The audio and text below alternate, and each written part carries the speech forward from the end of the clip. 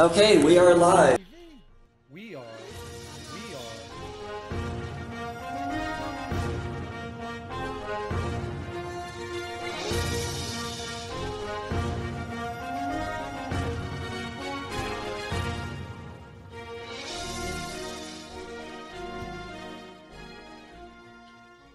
You're watching Mentionables TV. This is the series we've been doing on questions that no Christian can answer. The questions come from the Non Sequitur YouTube channel, and the answers come from the Mentionables. This is today's question. Both of us believed in God. It meant everything to us. It colored how we saw the world. It gave us meaning, and it gave us strength. Then one day, we couldn't. We had questions, we had doubts, and they couldn't be answered. We searched. We wanted to, and we tried. We struggled to make ourselves believe again, but we couldn't pretend we did without knowing that it was a lie. So here's our question. Can a person simply choose to believe in something that they are not convinced of? If not, and God created our brains to require a certain level of evidence in order to be convinced, why has He chosen to not provide that level of evidence for us? Even though we both wanted to believe. Okay, so the simple answer to the question is yes, you can make yourself believe something that you're not convinced of. People do it all the time. Fans of a bad movie can make themselves believe that it's a good movie if they try really hard. You just have to convince yourself. Now, that said, this is not really the question being presented here. This is the so-called problem of the sincere seeker. The problem essentially says that if I really, really want to know whether God exists or not, and really want to believe, and I'm not convinced, then this would be evidence against God's existence, because, you know, God wants everyone to believe, supposedly, and if He did, He would present evidence convincing to the person who's sincerely seeking. So if I really, really want to know about God, I seek it, I pray, or so forth, and no evidence presents itself that is convincing to me, then this is evidence against God, right? So, first of all, one of the difficulties with this question is that it relies a lot on personal experience. So it's not falsifiable in that I can't really get into your head and find out how sincere you are.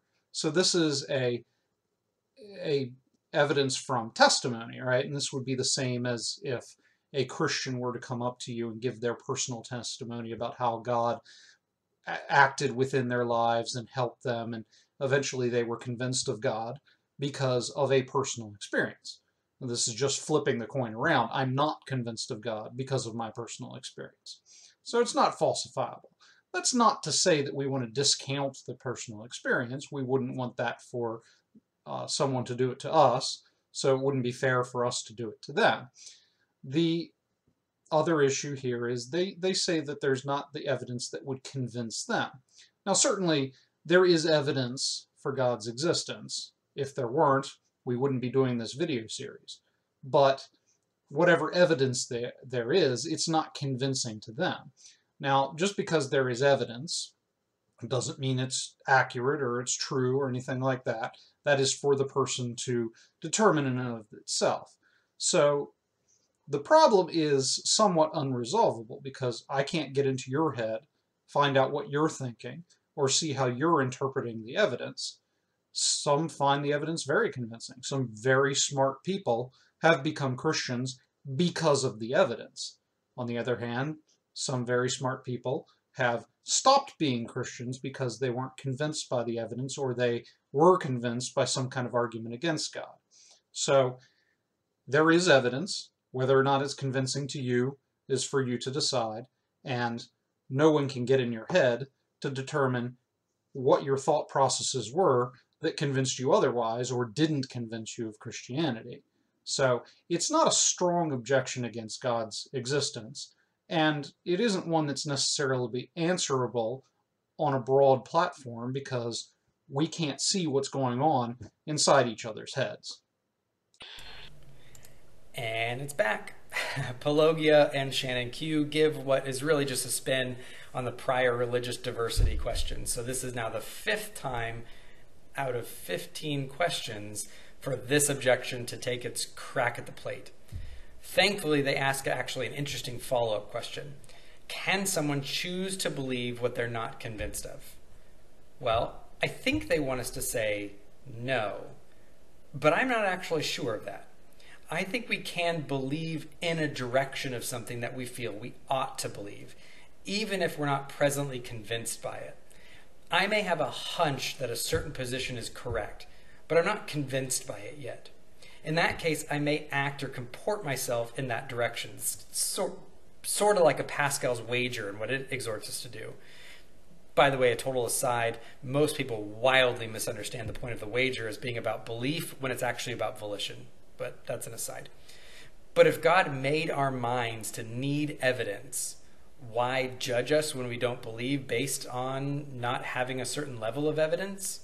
Well, this is yet again just another failed internal critique. This is basically them saying, assume that God exists, like you Christians say, and that if we don't believe, we're judged for our sin. But God didn't give us enough evidence to believe. Okay, what's the problem with this internal critique? The Bible tells us that you do have enough evidence.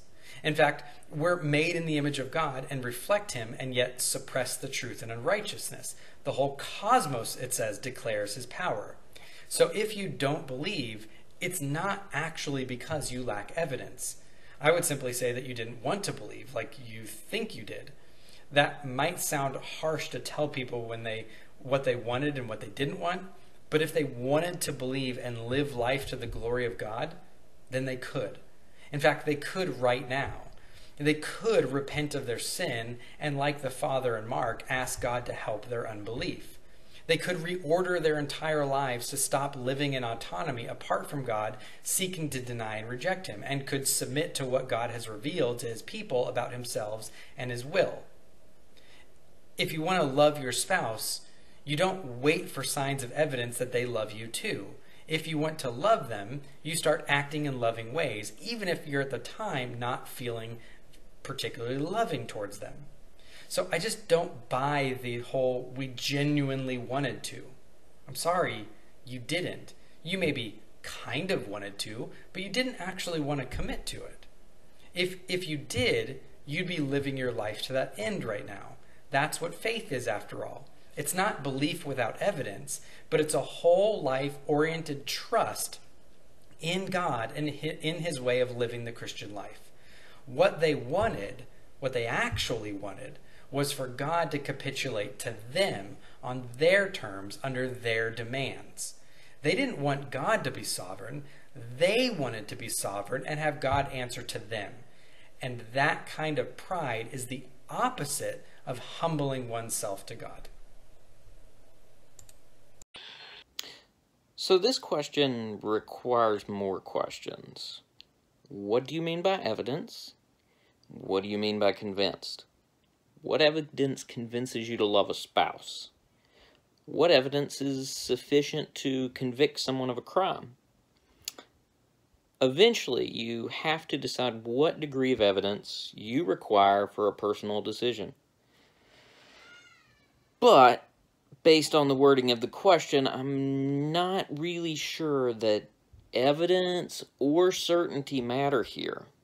The questioners here put so much emphasis on wants and desires that it begs to ask, did evidence actually matter if you put so much emphasis on desires and what you want? So with all that said, the ultimate question is, how do our wants and desires taint our understanding of the evidence? And maybe more importantly, how honest are we willing to be with ourselves when interpreting evidence? On a side note though, Pelagia seems so concerned in most of his videos with young earth creationism that I have yet to see him refute any other Christian perspectives, of which there are many. So one has to wonder how much this plays into his understanding of Christian evidences. Can a person choose to believe in something they're not convinced of? In a way, we can. In a way, we can. This is one application of the word faith. Faith means trust. You're trusting something. Maybe you don't have complete certainty. Maybe you're not totally convinced. But you know what? I'm going to give it a chance. Right? And so I'm going to go ahead with what I do have. I'm not totally sure, but okay, it makes sense. You know, so something like that. And we do this all the time in other areas of life. Right? You have your friends who are going, hey, come on, we're going to this new party, we're going to this new place, we're going to this event, we're going to see this movie, and you're like, I don't want to, that sounds so lame. And what do? No, you're going to have fun. Believe me, just trust me, you're going to have fun. You don't want to go. You're not convinced you're going to have fun. What do? You go anyway. And end up having fun, right? And so we do this all the time. We do this all the time. What if someone were to bring you evidence? Hey, your spouse has been unfaithful. Here's a picture. And it's like a picture of them having, lunch with their ex-boyfriend or girlfriend or whatever that they didn't tell you about. Oh no, they're cheating on me. Okay, well, the evidence isn't conclusive. You're not convinced, though, they're being faithful. But you know what? Based on the other evidence I have, I'm going to give them the benefit of the doubt. And I'm going to choose to believe they are not cheating on me. I'm not entirely convinced. But I'm going to choose to say, no, they're being faithful. Or the other way around. I'm not entirely convinced this happened, but I'm going to choose to believe they cheated on me. We do it. We do it all day long in all kinds of different other things. And on and on. So can you believe something you're not convinced of? Yeah, you can. You can be wrong, you can be right. This kind of gets to that idea that is kind of a deterministic viewpoint of knowledge. That we have whatever and we just, boom, we believe it. We have no control over what we believe. I don't think that's true. You can't just go, I'm going to believe it, poof, and your ideas change. No, that might take time to adapt and acknowledge and experience and examine, right? But you can go, I'm not convinced, but I'm going to go with it. And then you get more convinced as time goes on. So I think that kind of can happen. This idea about, again, God creating our brains. This came up in another question. That God created our brains faulty, and the reason we don't believe is because we have faulty brains. Because God gave us all this evidence and we don't believe it, so it must be our brain's fault. It's God's fault. Right? That doesn't make any sense to me. Okay, because we have the way we judge knowledge, the way we actually judge the knowledge and the evidence itself, and then the conclusion. So there's plenty of people who accept false reasoning. I don't know, maybe you're one of them. Maybe I'm one of them, right? It happens. So just because you choose to accept a false reasoning standard doesn't mean God's fault, your brain is faulty. You chose that, God didn't do it. So on that's on us. So that's not God's fault. And according to the Bible, though, all the evidence that we need to believe Christianity is true is already there. Romans 1 talks about the creation, giving us the truth of the existence of the Creator. Romans 2 talks about how our moral conscience points to the moral lawgiver and actually lets us know we're guilty or innocent in front of God. So whenever you're feeling guilty about doing something, that's not just like, I did something bad. No, you're guilty before God. Right? Romans 1, there's a creator. Romans 2, there's morality and we're guilty. Right? So a lot of this evidence is already there. You go into all the arguments of God, the cosmological, teleological. You examine these things and you go, wow, okay, the evidence is here. Why don't people believe it?